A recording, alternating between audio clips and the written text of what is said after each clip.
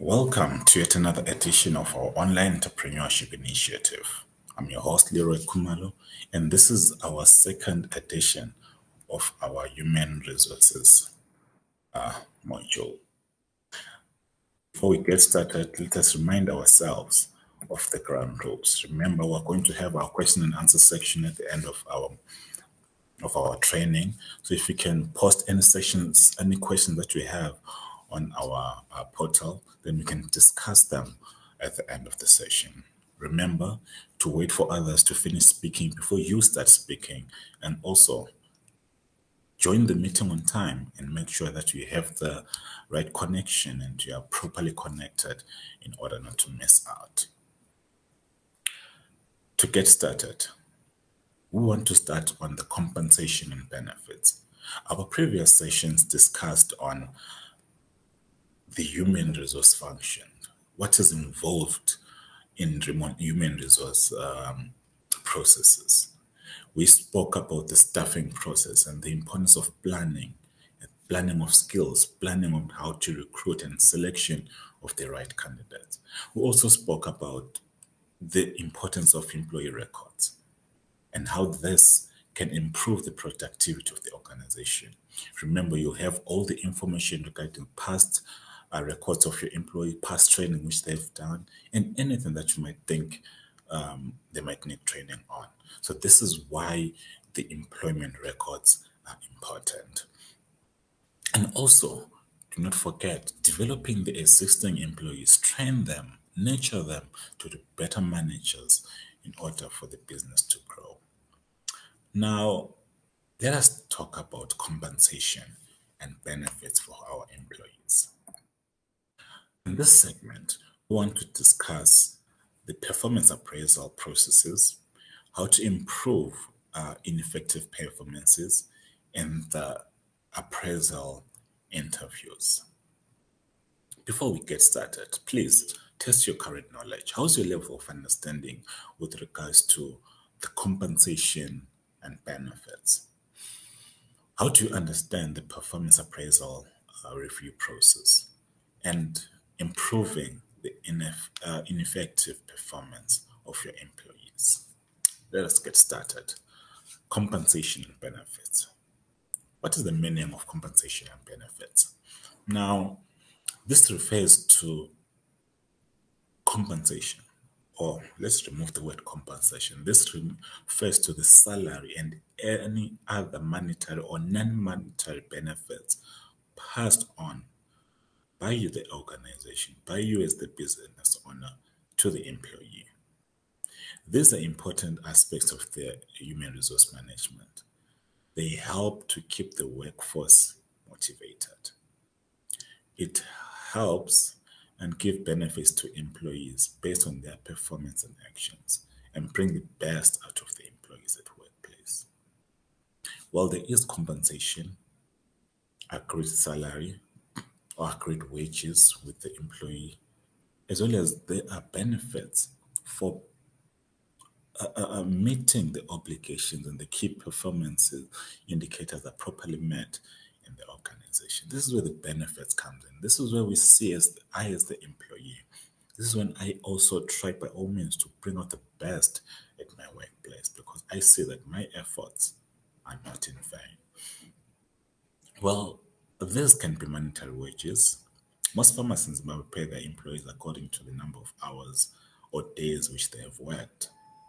While you do this as the business owner, you need to consider the stipulated minimum wages of your employees as indicated in the National Employment Council wage analysis. Now, when we talk to performance management,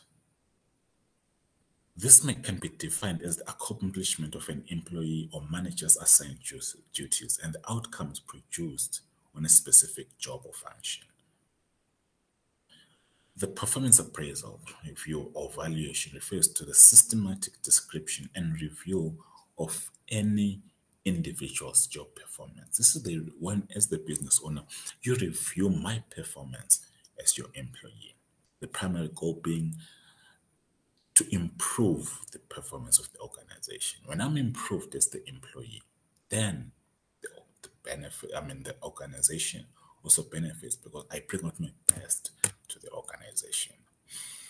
The appraisal is used for a variety of purposes. This can include the following: to determine any pay increase or bonuses that can be offered to your employees. It can also provide employees with career goals and direction for future performance. Now, these performance appraisals looks at each employee's performance in line with the key performance indicators, in line with whatever is expected from the employee.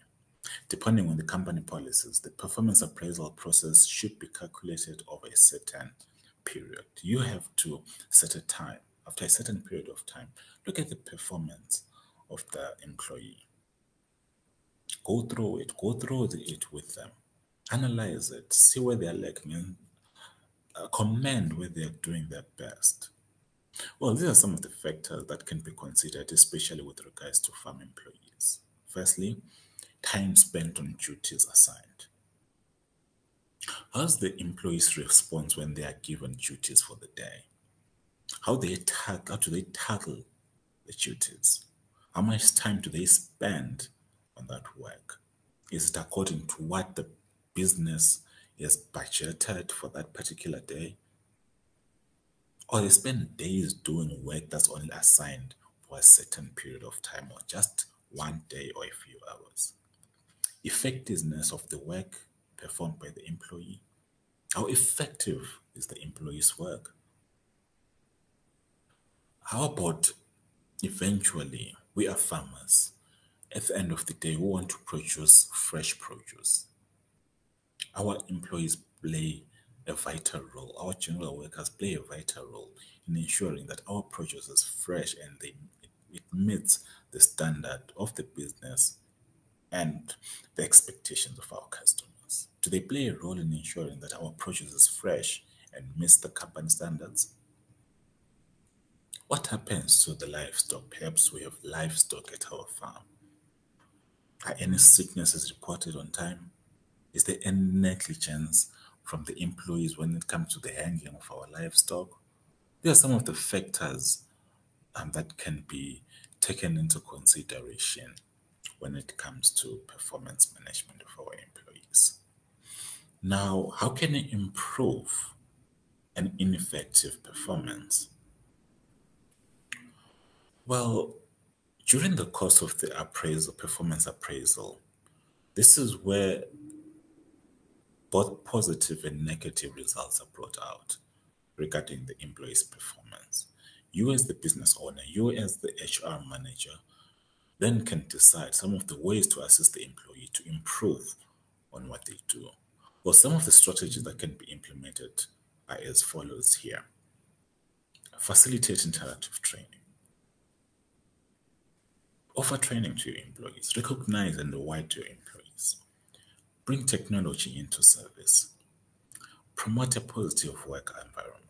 Aim high, but set clear goals for the employees. Clear goals that are smart goals and that are attainable by the employees. Well, in this aspect, we have covered employee performance.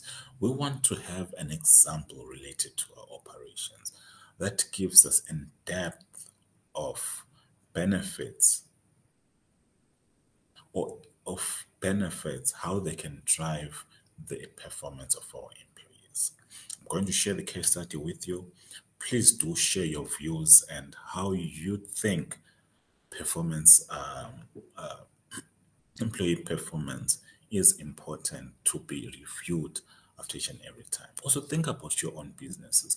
What aspects have you learned? What do you think you should introduce in your own operations? Let's move on to training and development. In this section, we want to consider the concepts and major purpose of training in an organization. We want to describe the steps in developing and implementing an effective orientation and training. To get started, please test your knowledge. How's your level of understanding when it comes to training and development in farming, do you think there's a need for any training and development in your line of business? With regards to training and development, we're talking about yourself as the business owner to all the other employees involved. How do you identify training needs? Do you identify any training needs for your employees? Is there any need for any of them to be trained? Do you identify that? Well, let's look into it. These are educational activities within a company that are designed to enhance the knowledge and the skills of our employees. Look at how technology is advancing each and every day. Technology is being introduced in different industries, agriculture not left out. We as farmers, we need to develop ourselves and our operations in order to be competitive. Development would include both the training to increase skill in performing specific jobs and educating to increase general knowledge and understanding of our total environment. Now, let's look into the training process. What's involved in the training process? Identify training needs. As the business owner, you need to identify if your employees need any training or require any sort of training. The needs assessment refers to a systematic objective identification of training needs. This is where we identify the goals of the business. If the employees are still working towards meeting the goals of the company, if they are not, what's hindering them from focusing or contributing more to meeting the goals of the business? Do they need training? If so, what sort of training do they need? After that, we then develop training material. This is where we can outsource people, and after we've realized the training that our staff needs, now we develop the training material according to the assessment that we have done, targeting the needs of each and every employee, targeting the skills which are different according to the what's required by each and every employee, according to our assessment. Then now, after the material has been developed, now the actual training is embarked on. You as the farm owner or the manager, you can appoint a suitable individual to impart the skills and knowledge to the employees. This can be one of the managerial people in the organization, or this can be outsourced, people with skills to offer such knowledge as required as per your assessment that you would have done. Now, we're also going to share and discuss the importance of identifying training and designing training methods.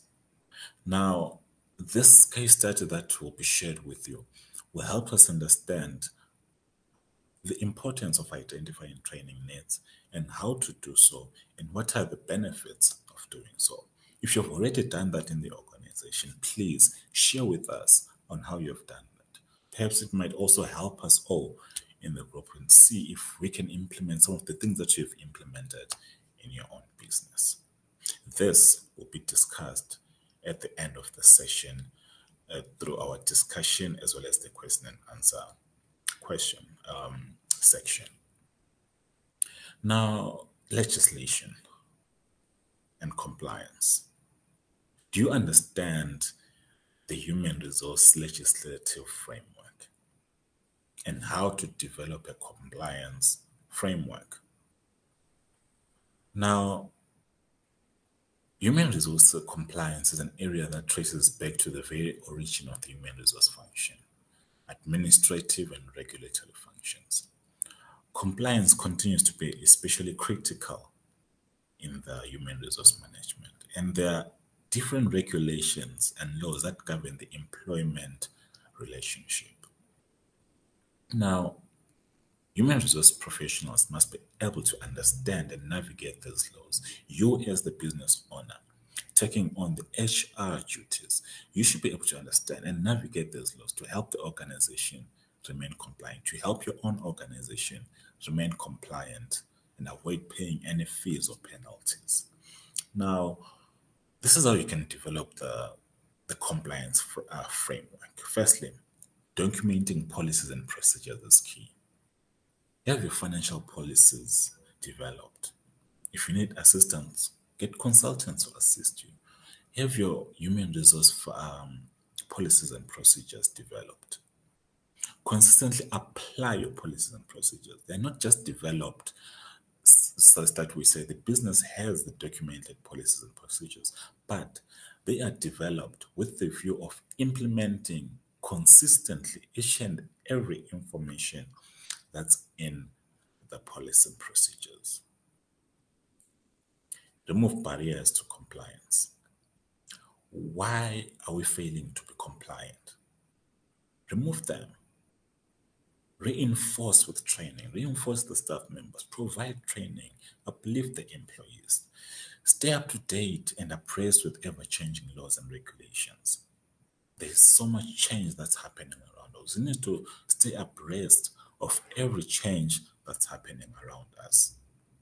Now, as the developer or instigator of the human resource policies or any other policies that we might have in our businesses, we need to take it upon ourselves to ensure that myself as the business owner and my management team, we understand all the policies and procedures of the company.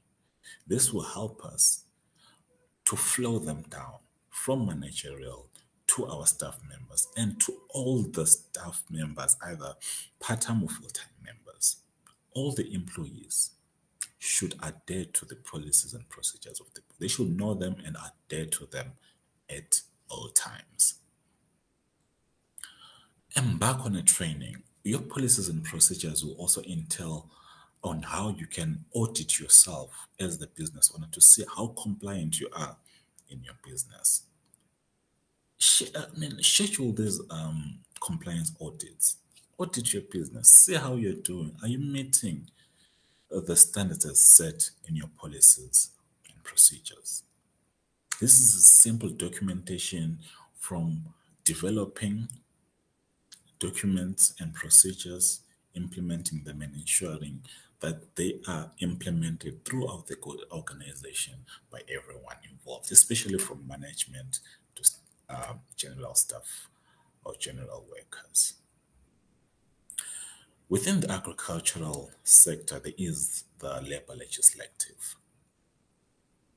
Like any other sectors, the agricultural workers are covered by the Labour Act. So, myself as an employee in the agricultural sector, I have the following rights. I have the right to have a contract of employment. I have a right to maternity leave, especially for female workers. Special leave of 12 calendar days per year. Vacation leave or sick leave. If the sick leave now exists certain number of days, the worker is granted accrued leave, or certain arrangements are made to ensure that perhaps the job is still secured while they are getting paid or unpaid leave. The working environment, I have the right to work in a safe environment. Right to refuse dangerous work without any protective clothing, especially if the environment that we work at is harmful to the health of any employee. There should be protective clothing. Right to protection and first aid assistance and transport provided by the employer, depending on the policies and arrangements that we have, especially with regards to transportation. These are the basic rights that an employee in the agricultural sector have. We need to understand them as the employers and make sure we understand them and push them back to our employees. They understand them. This is our rights and this is how my business will operate. Are you going to be able to operate this way? Then we move forward. In that way, we're creating a very healthy work ethic and work culture within the organization. Remember, all the assessment that we are looking for, all the work that we are requesting that you send us back will be part of your assessment. An exam will be posted online, or if it hasn't been posted yet, please write the exam, submit it on time, as it is part of your assessment. Now we move over to our discussion and question and answer section. So this is where we give each other opportunities to share any experiences. Let us share how we operate in our business. Let us discuss. Let's have our questions. Let's have our answers. Let our questions be brief and precise. Let our contribution be precise as well and brief, so that we give as much people an opportunity. Thank you so much. Now we open for our question and answer session. Again, I'm Leroy Kumalo, and I'm your host.